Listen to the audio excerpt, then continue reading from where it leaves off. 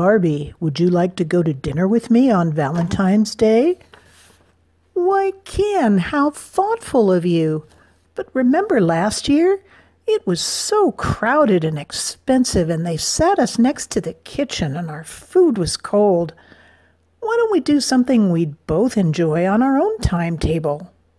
What would you like to do?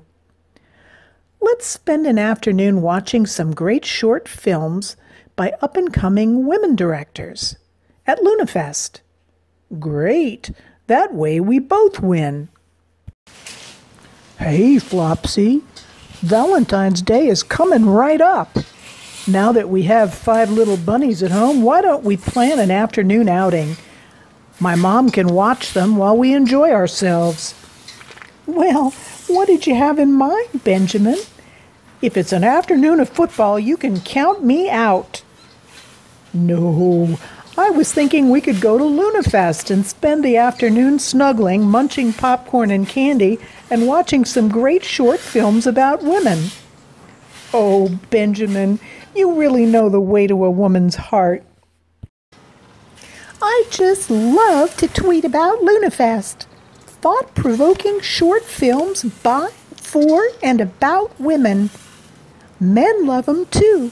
In fact, they're made for everyone. Good thing they don't have to stick to 280 characters like we do. I wouldn't rule it out. Every year they do something unique.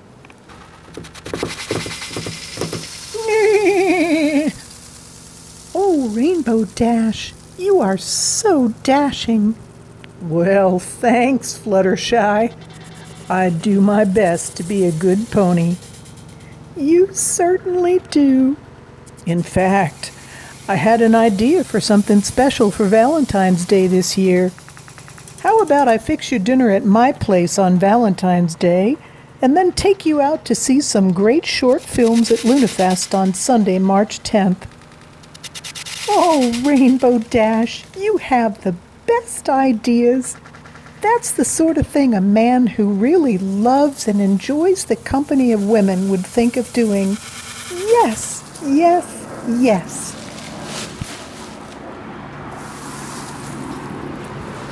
Okay, gang, let's not monkey around. Get those tickets to Lunafest before they're sold out. Lunafest, not just for women, for everyone who loves women and loves film.